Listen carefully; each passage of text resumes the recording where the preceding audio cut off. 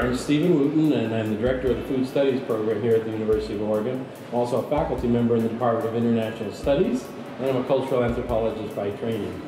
The Food Studies program began about maybe 4 or 5 years ago. There was a lot of energy on campus around issues of food security, food justice, access to food, globally and locally.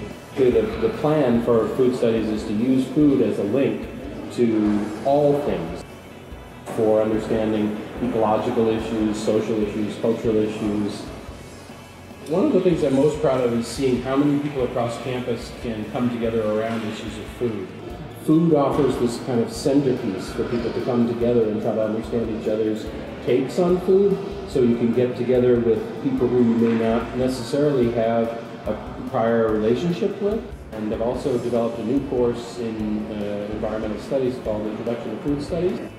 I'm honored to be selected for this University of Oregon Excellence in Teaching Award, and it relates to the work that I've been doing in the realm of food studies and building up a program, an interdisciplinary program around food studies and food issues and sustainability at the university.